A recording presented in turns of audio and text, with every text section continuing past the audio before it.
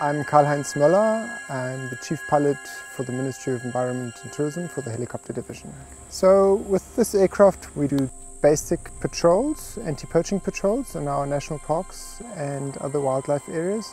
We do game capture, we do aerial surveys or game counts, we do VIP transports and then general park management flights.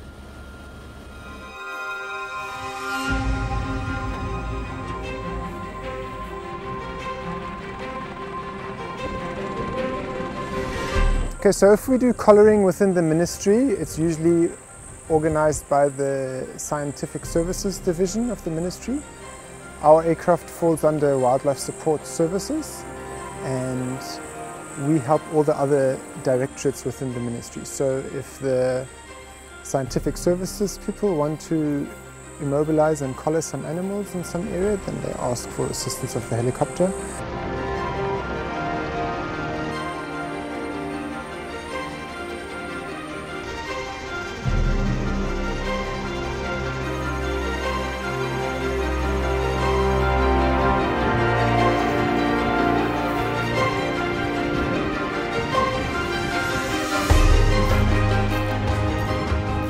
They usually acquire the collars and we have a veterinarian for the game capture unit, and then all of us together go out into the field and then try and do the work as efficiently as possible.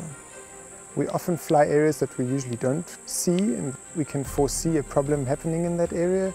So maybe if we find something that's not supposed to be there, then instead of letting it go before it gets really bad, then the helicopter helps in obviously finding out that problem.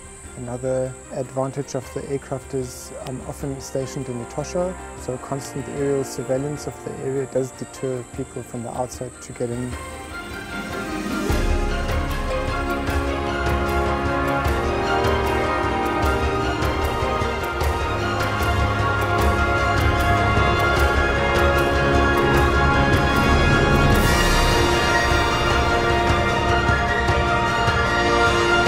So the performance is outstanding.